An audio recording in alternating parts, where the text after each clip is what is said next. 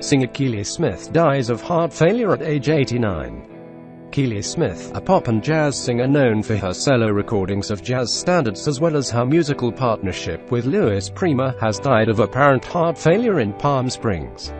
She was 89. According to a news release from her publicist Bob Merlis, Smith was under a physician's care when she died Saturday. Smith was born Dorothy Jacqueline Keely in Norfolk, Virginia on March 9, 1928, and got her first paying job singing with the Earl Bennett Band when she was just 15. She later auditioned to sing with Louis Prima's band, and began touring with them in 1948. She and Prima married in 1953, and together they won a Grammy for the hit That Old Black Magic in 1959.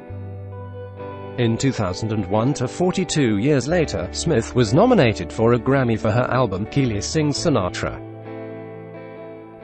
In a news release, her publicist said Smith was focused on being in control of her own career, setting up her own record label, Keely Records, in conjunction with friend Frank Sinatra's Reprise Records. She divorced Prima in 1961 and married Jimmy Bowen in 1965.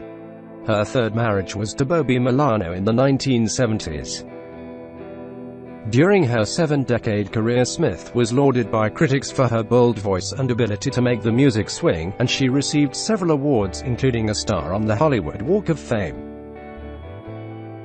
For the 50th Grammy Awards in 2008, she performed That Old Black Magic as a duet with Kid Rock. Smith has lived in Palm Springs for about 40 years.